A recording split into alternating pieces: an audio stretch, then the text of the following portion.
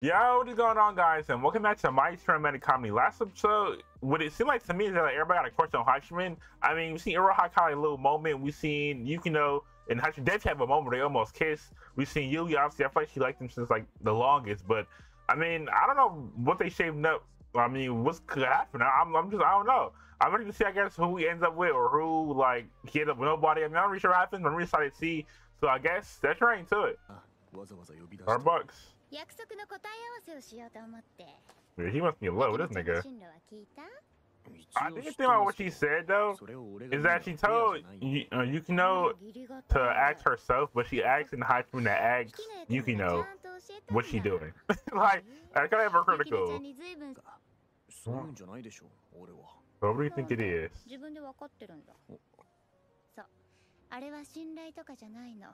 What? Did he?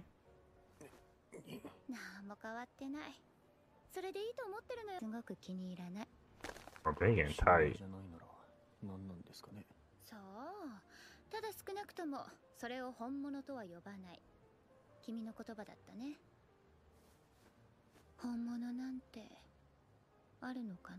Real thing, real friends. So I guess we never really see them in class. I guess that would be kind of boring. But I mean, still, I thought it'd be to see like a little bit.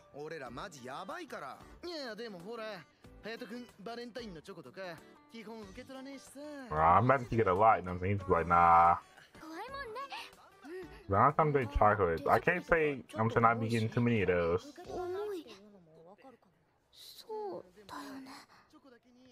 What's the first thing you think of? You think he don't want to overthink it. He thinking about it too. Damn.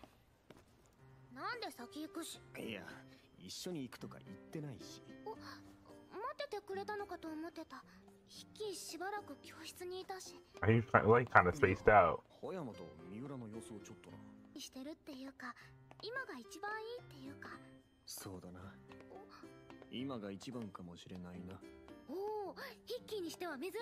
I probably some hidden meaning behind that. Alright, see. I knew it. I want to say, I fight is like something we're missing.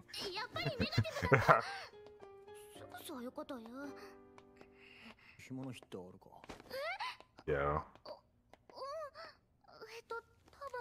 What's my schedule?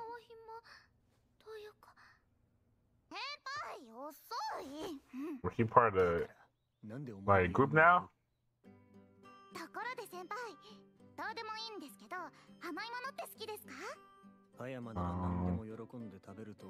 Yeah, she asked you.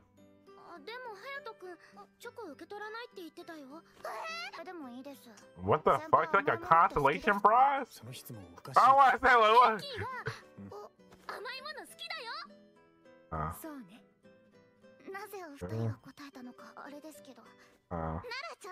Yeah, I felt kind of. I mean, he would never answer that shit.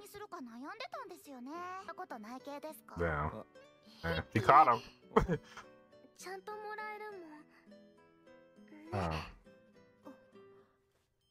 They are piece of it. This is what I'm saying. Like, everybody fucking this nigga, bro. That's your sister? I want to say.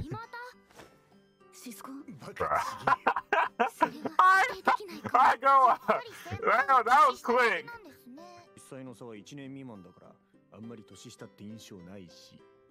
So what grade are they in?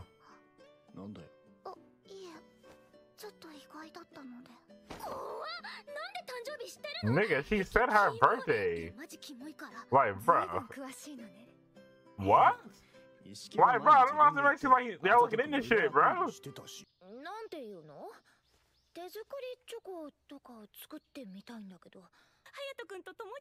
What? Bro. Yeah, I forgot that time was young, but every time I see her, she just reminds me.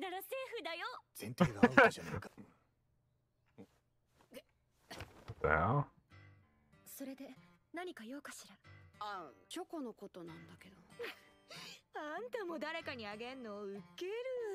Bro, how's that funny? Yeah. Her sister. Oh, that is her little sister. Okay, I think I cut out the video though, but it was the little when the little kids at the little Christmas event. What we cooking up? You want for white? I don't even know what that is. Well, y'all got too many missions right now. Well, y'all gotta split up.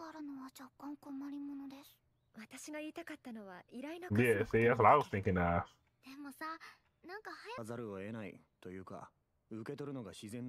Oh, just do it in public. All his friends around.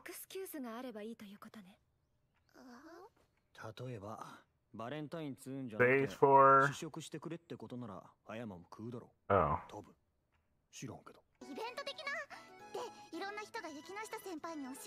I need to volunteer shit? Right there. I'm nice. How's that? Yeah. Well, you're watching support? Oh, it's like the first job. You need a tough critic. Cooking class.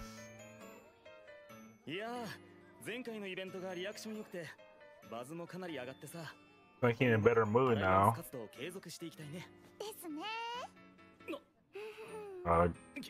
You might do some, say some bullshit again.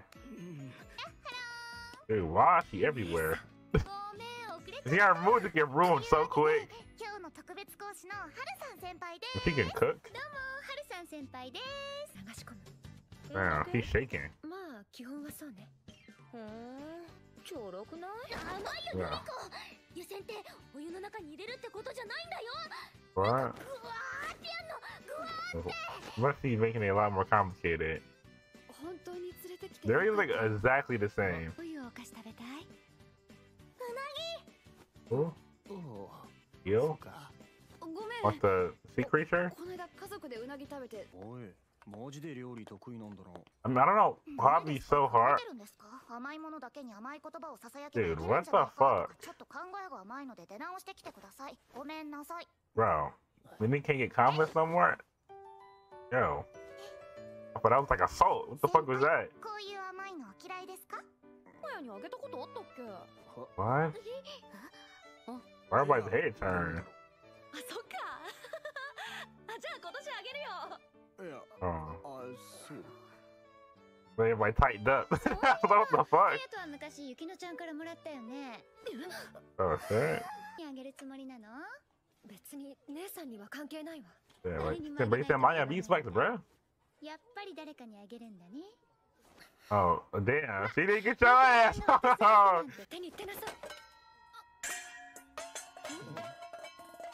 The chocolate fall out? Bro, it's empty. Bro, that's what's in there. Bro. What's going on, bro? He's spinning everything around? Oh, damn. I was say, so you good at handling, but not good at doing? Like, if you seen that. It did not go how I thought it would go. I won't lie to you.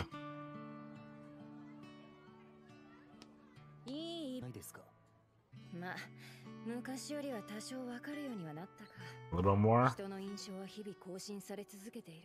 I mean, you can see they changed it a little bit.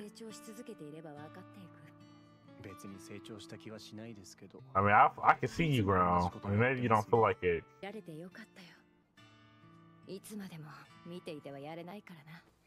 Yeah, when y'all graduate. Okay. Well, they can't be that bad. Nigga had to take a deep breath. Oh, what? Hey, like, they don't eat my shit no more. Nigga, they, bruh. Damn, you can't get a rating?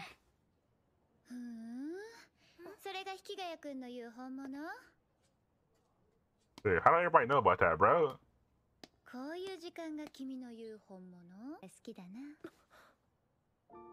What? I'm confused now.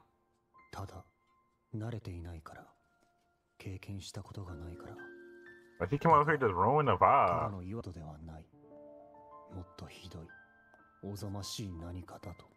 What is it? They keep saying like it's something, but that telling you what that something is. A blacked out car. You showed up at her place? That's why she was asking. Bro. These sort of things? What is he talking about?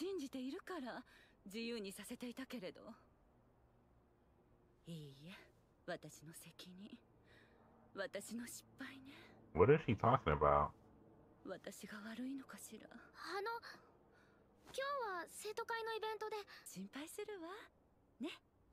Now I can see the vibes. Is he scared of her mom or something?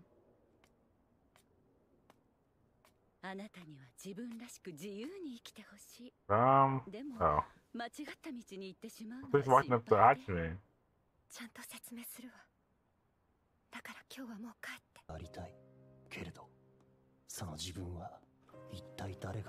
I'm trying to lock in to figure out. I'm trying to I'm like not super good at vibe reading in this show. In real life, it's different, but.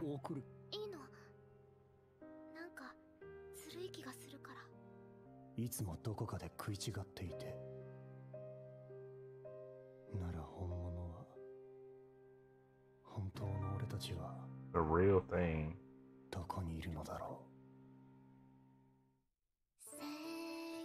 There's a lot of undertones that I'm just not catching yet. Maybe it makes more sense when I'm like, I don't know, maybe it makes more sense in the future. But what I'm saying, I guess, what is the real thing to them? Because I feel like that was like on the show. Obviously, it's a little awkward.